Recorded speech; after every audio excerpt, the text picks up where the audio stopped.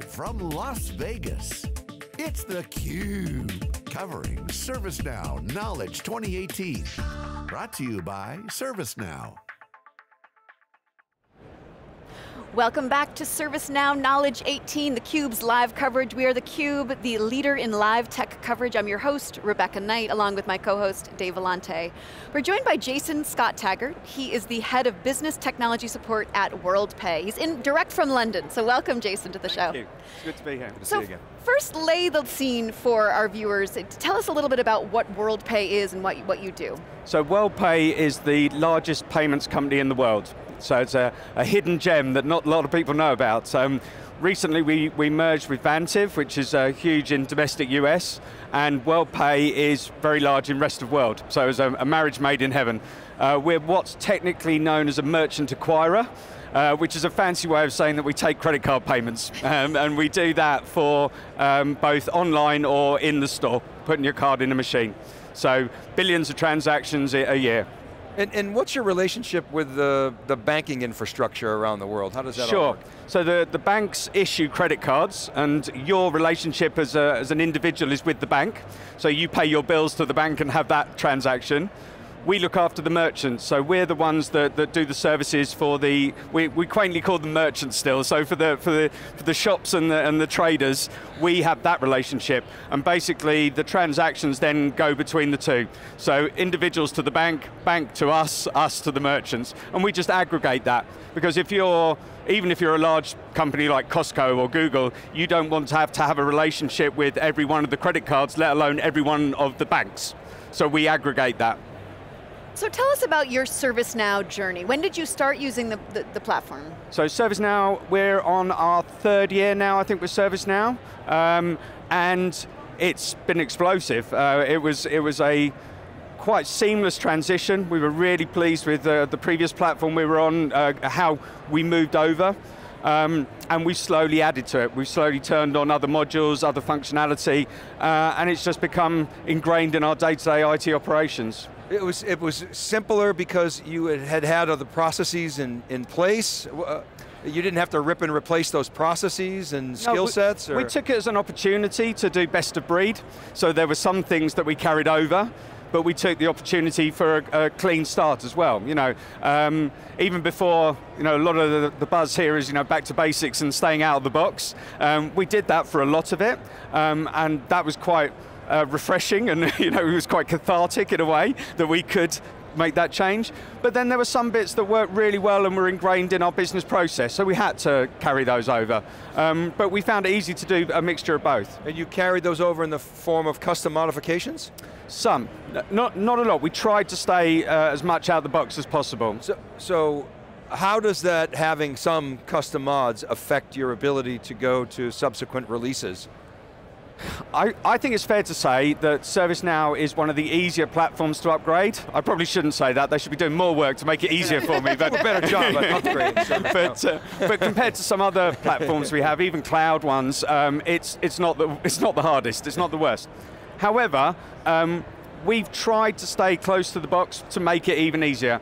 We want to stay, N+1 and no more, and when you're coming out with a major upgrade twice a year, that means we've got to factor that into our roadmap, but we do. We make sure that we try and stay up to date. So where are you now? We're in Jakarta. Jakarta, okay. Yeah. So you're pretty current. Yeah, only just though, so. Okay, but we heard a lot about Madrid today, yeah, which is Q1 19. And a lot about DevOps. So talk about, it was very good, the DevOps 101 that Pat Casey gave. I'll give my version of DevOps 101 if I can. Back in the day, the developers would write some code, maybe on their laptop or whatever, they'd throw it over the fence to the ops guys and say, here, deploy this. And the ops guys would go to deploy and they say, this thing doesn't meet up to our enterprise standards, it doesn't have the security and the governance. So they go in and they hack the code, invariably break it, and then they go to deploy it, and it doesn't work, and they go back to the developers and say, your code doesn't work. The developers say, well, it worked when I gave it to you, and you get this back and forth, back and forth, back and forth. So DevOps consolidates that into a single programming environment. That's good, I appreciate this. Infrastructure is code, and so that's my version. Pat Casey gave a much more eloquent description, but what is DevOps to you guys, and how are you applying it? So, we've got two major competitive drivers in the market. One is scale. So we're the largest payments company in the world, so we need to leverage that. We can operate in most countries of the world, take most currencies, so that's a scale thing that we try and leverage. Scale tends to lend itself more to waterfall kind of traditional projects. The other competitive pressure that we face is from small fintechs, startups, that are nibbling away at our ankles for niche products and new services, or disrupting the whole way we do payments. You know, will there be banks tomorrow? Who knows? You know, the whole way could be disruptive. That innovation lends itself more to a DevOps kind of, or at least an agile form of development. You want rapid prototyping, kind of trying things, seeing what works. So one of the things we've been struggling with at WorldPay is how can we foster more of the DevOps whilst not endangering the traditional kind of waterfall that we need to do. The vast majority of our development is done agile, but hardly any of it is DevOps. And a lot of people confuse agile for being DevOps. And agile is just the dev part of it, it isn't the ops bit of it. So where's the ops in DevOps? What we did, you just outlined, you know, classic reasons why people might want to do that, and having a single team owning something all the way through the life cycle. What we've done is we've tried to separate out different layers and kinds of services to allow that to happen. So with scale, you have to have level one. You have to have a front door for IT that everybody comes to. Whether you're a squidgy resource, a human needing to phone someone, or you're tin and wires that's got a problem and alerting an event. So you have one front door. What you need to do is you need to try and have a high first time fix. That's cheapest and that's best experience for the end user. So we aim for 60–70% of issues to just be killed at that front door. That's the aim. After that, we then put a lot of work and effort to make sure that we had a business-oriented, service-oriented CMDB. So we worked with the lines of business to describe WorldPay and what we do in a way that they understood and that IT understood. And then we translated that into a service management language in the CMDB. Once you go past that level one, the level one know they can't fix it. They know what's broken, or they're pretty certain what's broken. They will put it into the right service line. That level two is still run only, so we split the dev and the run at that level two. You're aiming for like 25% of things to stop there. That leaves only about 5% of things that would ever go wrong needing to go to a third line. That third line we refer to as technical services. So you've got business services in the middle at that level two that the business would recognize and they consume, or our merchants would. The technical services at the third line are the components. They're the building blocks that we use to make those business services. And those are where we start doing the DevOps. Another word for it is microservices. So microservices, we have components, centers of excellence in both infrastructure, so a virtualized platform, or applications, so a fraud module, or a billing module, or authorization module. And those teams, because they're only getting 5% of things coming through to them that are wrong, they can cope with being small teams that do both the dev and the ops. And that makes it feasible. And we're fostering that, and we're starting to get live services that are being supplied in that DevOps manner, and that means that that can grow as it succeeds or fail as it doesn't, and it's not endangering the huge machine that is the rest of the organization. So the huge machine, the core piece of your systems, you still apply waterfall, is that right? And then yes. Kind of the new stuff, where you don't mind breaking things, you're applying agile and exactly, DevOps. And that's what we're seeing is that then what succeeds and what the ways of working or the particular needs that microservice is addressing, if they're successful, it feeds it, it waters it, and they do more. So the teams that are going live with some of these microservices, if they put enough effort into making it resilient, doing the non-functional as well as the functional requirements, which is a DevOps thing as well, so you make something and you get it right first time, so it's not breaking all the time, they can then have spare cycles to go and do other sprints where they're building the next thing. And what we hope to see over time is that we will have a larger and larger proportion of the components that make those business services being supplied in the DevOps way. And that is also complementary with going to cloud services, because they're they're just other building blocks. They're just components that you use to put together something. You saw Pat Casey and CJ Desai, they showed a little leg today on Madrid.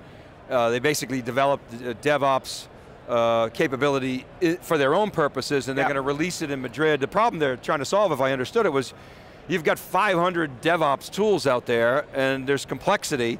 Did that resonate with you? Is that something you'll adopt, or are you comfortable with your DevOps tools? No, we're keen and eager to adopt. I'm an IT ops guy by trade. That's what I've been doing for the last 20, 30 years. But I'm not afraid of DevOps. I love DevOps. DevOps means faster delivery with more control.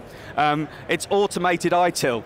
And what the ServiceNow roadmap is giving me is a way that I can continue to be the air traffic control for IT. I want people to come to me and my team and say, where are we at? What's moving where? And if we get the hooks into ServiceNow, into all of those DevOps tools, the names are up there, the Jenkins, the Chef, the Puppets, you know, if we get the hooks in, then it expands more of the kind of PMO work that we almost do as well. So instead of talking about just a single change ticket or a release that's happening here, we can go, that train in the safe framework, or this that sprint over there, that they've got to this point, they're in testing, they're about to release this. Actually, I can tell you the features that they're proposing will come with this, because that's hooked in. So that's the dream, that's where we want to get, because we want to facilitate more of this happening within our development community. So from a legacy talent standpoint, are you more DevOps, or are you Ops Dev? Me personally, Ooh, I like that. I'm ops dev. Well, right, so. but I mean, for your organization, was it kind of retraining the ops guys to think more like devs, or was it kind of jamming the ops piece? We've got a challenge with both. The real success that we've had so far has mainly been greenfield. We've set up teams from scratch with the purpose of testing out DevOps as a theory, and it's worked brilliantly. Now though, the bigger struggle is how do you get existing teams? We've got hundreds of developers in squads. They're working in Agile, but they do pure dev. They build it and they hand it over, and then they're on to the next thing. How do we mix those teams? How do you get multidisciplinary teams that have both the operational knowledge as well as the development? And that's a cultural thing as well as the tooling. Tooling helps. If you get nice tooling that makes it easier for them to operate in a particular way, that's a big important thing, but it's only half the battle. You've got to get people thinking in a slightly different way, and that's true of the ops people have got to think more of the life cycle. How do they feed back what's working and what's not into the next development cycle? And the development people have got to think about what happens once they let it go. They've got skin in the game now. It's going to come back and bite them. If they didn't do it well, if they didn't put the dashboards for the support people to see how well it's working, then the support people are going to be banging on their door to get it. So it's a cultural thing as well. It's a cultural thing. So I got to ask you a business question. You referred a little bit to disruption before. You talked about banks and the future of banks. Do you think, and you're very tied into the banks, obviously. Do you think, and I wonder if there's a discussion inside the organization, that traditional banks will lose control of today's payment systems? Well, arguably they're not fully in control of it today anyway, and so that's not mean that they're not in control of what they are to do, but they don't own the payment process end to end. But they own the consumer. They own the consumer relationship, and that's going to be disrupted in the same way that the way that we take payments at the other end of the life cycle is disrupted as well. Contactless, blockchain, these kind of things mean that it's not going to be the same. However, you're not going to get rid of large organizations overnight, because what is also increasing day by day is regulation, security requirements. You want to know that your card's going to be safe. If you're going to use Apple Pay or a new contactless technology, you're only going to do that if you know there's no danger of you losing money by doing it.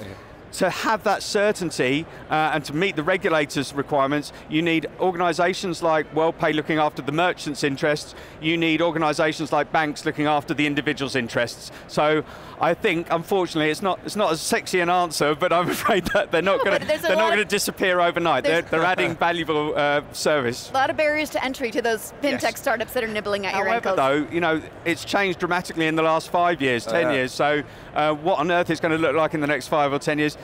bringing it back, that's why I think innovation is so important. We need to be trying to stay ahead of the curve. We need to meet the needs of our merchants so that they can get as many transactions as possible successfully.